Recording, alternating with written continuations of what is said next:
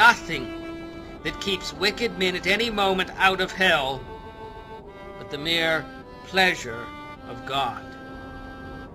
By the mere pleasure of God, I mean his sovereign pleasure, his arbitrary will, restrained by no obligation, hindered by no manner of difficulty, any more than if nothing else but God's mere will had in the least degree, or in any respect whatsoever, any hand in the preservation of wicked men one moment. He is not only able to cast wicked men into hell, but he can most easily do it. What are we that we should think to stand before him at whose rebuke the earth trembles, before whom the rocks are thrown down? They deserve to be cast into hell.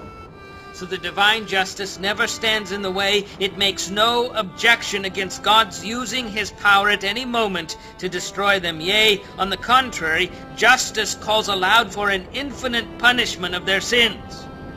Divine justice says of the tree that brings forth such grapes of Sodom, cut it down, why cumbereth it the ground? The sword of divine justice is every moment brandished over their heads, and it is nothing but the hand of arbitrary mercy and God's mere will that holds it back. They are already under a sentence of condemnation to hell. They do not only justly deserve to be cast down thither, but the sentence of the law of God, that eternal and immutable rule of righteousness that God has fixed between him and mankind, is gone out against them and stands against them, so that they are bound over already to hell.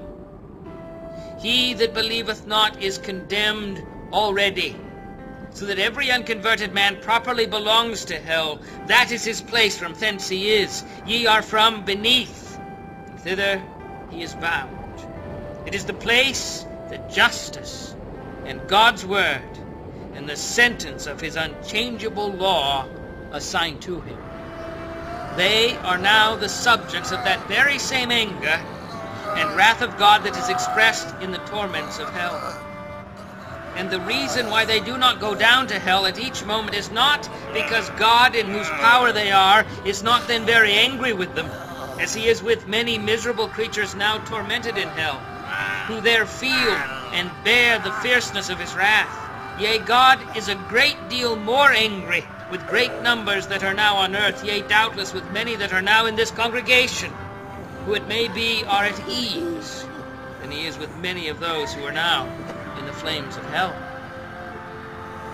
So that is not because God is unmindful of their wickedness and does not resent it, that he does not let loose his hand and cut them off. God is not altogether such a one as themselves, though they imagine him to be so. The wrath of God burns against them. Their damnation does not slumber. The pit is prepared. The fire is made ready. The furnace is now hot, ready to receive them. The flames do now rage and glow. The glittering sword is whet and held over them, and the pit hath opened its mouth under them. Natural men's prudence and care to preserve their own lives, or the care of others to preserve them, do not secure them a moment. To this divine providence and universal experience do also bear testimony.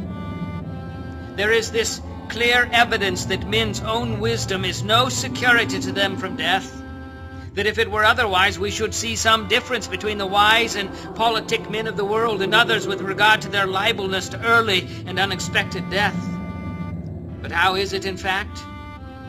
Ecclesiastes 2:16, how dieth the wise man? Even as the fool. All wicked men's pains and contrivance, which they use to escape hell, while they continue to reject Christ and so remain wicked men, do not secure them from hell one moment. Almost every natural man that hears of hell flatters himself that he shall escape it. He depends upon himself for his own security. He flatters himself in what he has done, in what he is now doing, or what he intends to do. Everyone lays out matters in his own mind, how he shall avoid damnation, and flatters himself that he contrives well for himself, and that his schemes will not fail. They hear, indeed, that there are but few saved, and that the greater part of men that have died heretofore are gone to hell, but each one imagines that he lays out matters better for his own escape than others have done. He does not intend to come to that place of torment. He says within himself that he intends to take effectual care and to order matters so for himself as not to fail. But the foolish children of men miserably delude themselves in their own schemes, and in confidence in their own strength and wisdom, they trust in nothing but a shadow. There are black clouds of God's wrath now hanging directly over your heads, full of the dreadful storm and big with thunder, and were it not for the restraining hand of God, it would immediately burst forth upon you. It is true that judgment against your evil works has not been executed hitherto. The floods of God's vengeance have been withheld, but your guilt in the meantime is constantly increasing, and you are every day treasuring up more wrath. The waters are constantly rising and waxing more and more mighty, and there is nothing but the mere pleasure of God that holds the waters back, that are unwilling to be stopped and press hard to go forward. If God should only withdraw his hand from the floodgate, it would immediately fly open, and the fiery floods of the fierceness and wrath of God would rush forth with inconceivable fury, and would come upon you with omnipotent power. And if your strength were 10,000 times greater than it is, yea, 10,000 times greater than the strength of the stoutest, sturdiest devil in hell, it would be nothing to withstand or endure it. The bow of God's wrath is bent. The arrow is made ready on the string, and justice bends the arrow at your heart and strains the bow. It is nothing but the mere pleasure of God, and that of an angry God, without any promise or obligation at all, that keeps the arrow one moment from being made drunk with your blood. Thus all you that never passed under a great change of heart, by the mighty power of the Spirit of God upon your souls, all you that were never born again and made new creatures, and raised from being dead in sin to a state of new and before altogether unexperienced light and life, are in the hands of an angry God. However you may have reformed your life in many things, and may have had religious affections, and may keep up a form of religion in your families and closets and in the house of God, it is nothing but his mere pleasure that keeps you from being this moment swallowed up in everlasting destruction. Consider this, you that are here present, that yet remain in an unregenerate state, that God will execute the fierceness of his anger implies that he will inflict wrath without any pity. When God beholds the ineffable extremity of your case, and sees your torment to be so vastly disproportioned to your strength, and he sees how your poor soul is crushed and sinks down, as it were, into an infinite gloom, he will have no compassion upon you. He will not forbear the executions of his wrath, or in the least lighten his hand. There shall be no moderation or mercy. Nor will God then at all stay his rough wind. He will have no regard to your welfare, nor be at all careful lest you should suffer too much in any other sense than only that you shall not suffer beyond what strict justice requires. Nothing shall be withheld, because it is so hard for you to bear. Ezekiel 8:18. Therefore will I also deal in fury. Mine eye shall not spare, neither will I have pity. And though they cry in mine ears with a loud voice, yet I will not hear them. Now God stands ready to pity you. This is a day of mercy. You may cry now, with some encouragement of obtaining mercy. But when once the day of mercy is past, your most lamentable and dolorous cries and shrieks will be in vain. You will be wholly lost and thrown away of God as to any regard to your welfare.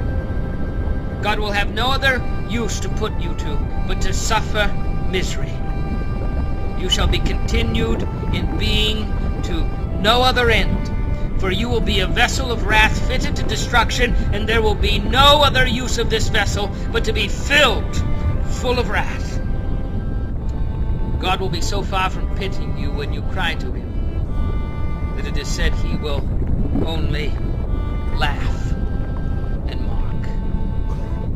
And you children who are unconverted, do not you know that you are going down to hell to bear the dreadful wrath of that God who is now angry with you every day and every night? Will you be content to be the children of the devil when so many other children in the land are converted and are become the holy and happy children of the King of Kings?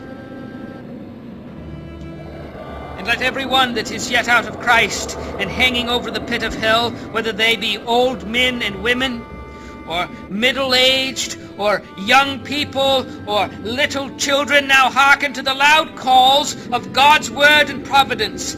This acceptable year of the Lord, a day of such great favors to some, will doubtless be a day of as remarkable vengeance to others. Men's hearts harden, and their guilt increases apace at such a day as this, if they neglect their souls, and never was there so great a danger of such persons being given up to hardness of heart and blindness of mind.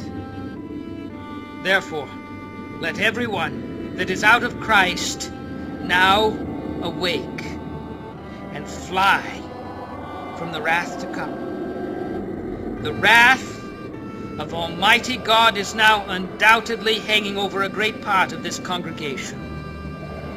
Let everyone fly out of Sodom. Haste and escape for your lives. Look not behind you. Escape to the mountain, lest you be consumed.